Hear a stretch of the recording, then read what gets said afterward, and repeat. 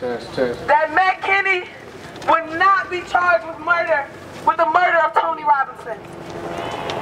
Many of us were not surprised when that decision came. In fact, it seemed like all of Madison was preparing for a non-indictment. Why is that? Are we all just psychic? Why did we all know? It's always been like that.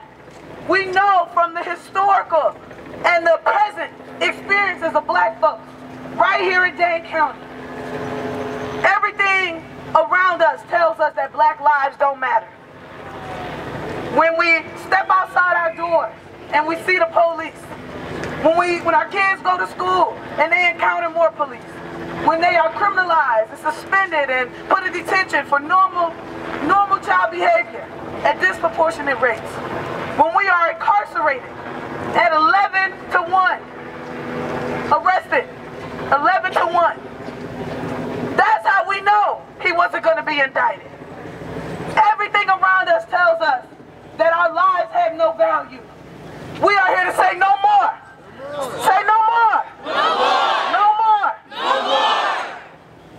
We were reminded of this 2 years ago when a pre-Nepal 18-year-old black girl was murdered.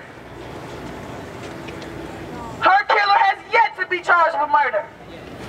Everybody say shame. Shame. Say shame. Shame. And we were reminded yesterday when the district attorney announced that Matt Kinney would not be charged for killing a young man, a child, who needed some mental wellness services. And so because we all knew, all of us knew, because we had no trust in the justice system, that is why YGB demands a UN investigation into the killing of Tony Robinson. Yeah. We also demand community control over the police. We